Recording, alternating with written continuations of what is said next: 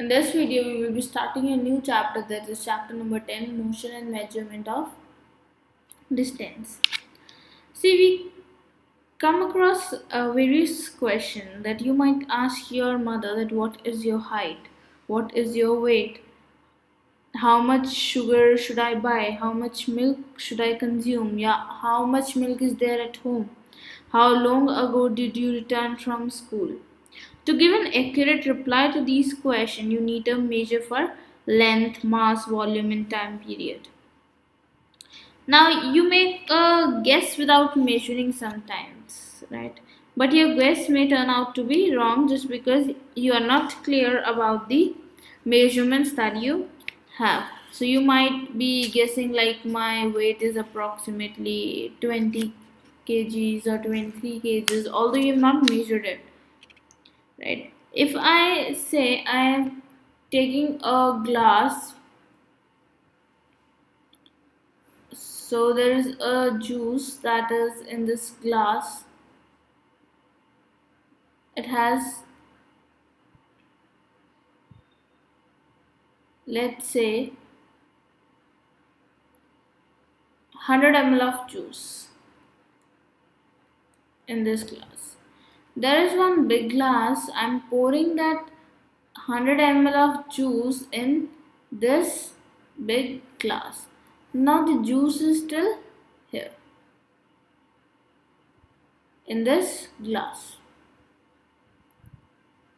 Now by seeing this, you will say that this glass has less juice whereas this glass has more juice, right? But if I pour this glass into this big glass, the amount of the juice remains same of 100 ml, right? So we need some units in order to measure the accurate volume of any of the material. So due to which we require a measurement.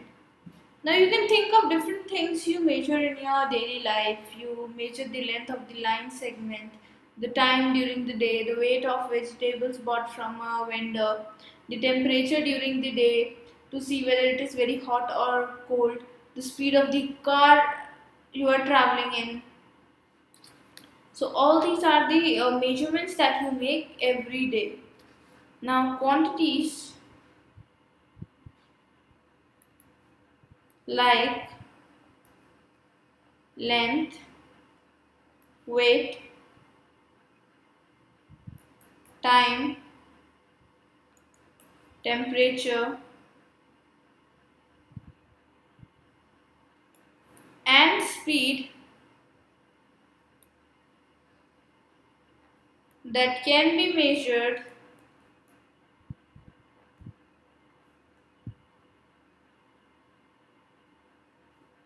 are physical quantities.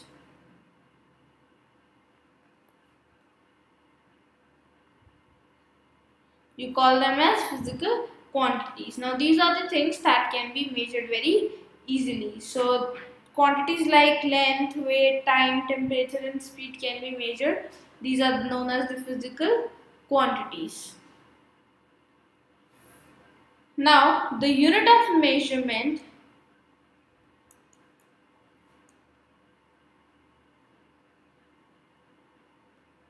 which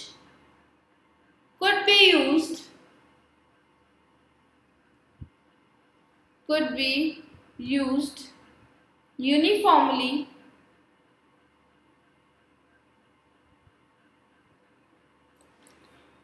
by everyone, then such a unit is called a standard unit.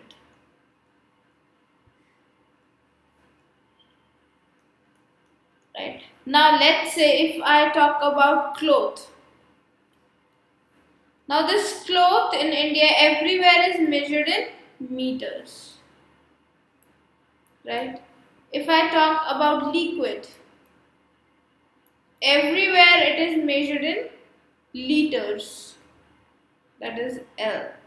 Then if I talk about weight, In India it is measured in kgs. In US it is measured in pounds. So in India we are using this uniform unit, that is kgs, right? So these are known as the standard units which are used by everyone. What is measurement? See, you must have measured the length of the line segment using a scale, let's say 10 centimeter. Then you might measure the weight of your body, let's say it is 30 kilograms. You might measure the amount of milk left in the vessel, let's say it is 1 liters.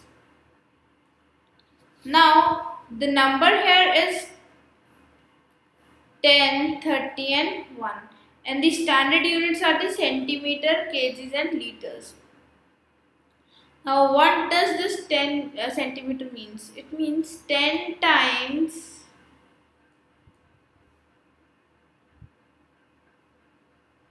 as much as the known unit. Now your unit is centimeters, so it is 10 times than your known unit. 30 times as much as the known unit. 1 liter means same as the known unit. Now these are your known units, so you can say the standard units, centimeter, kgs, liters, whereas these are the number of times it has. I hope you have understood this. Do download our Scholars Learning app and enjoy the learning experience with us.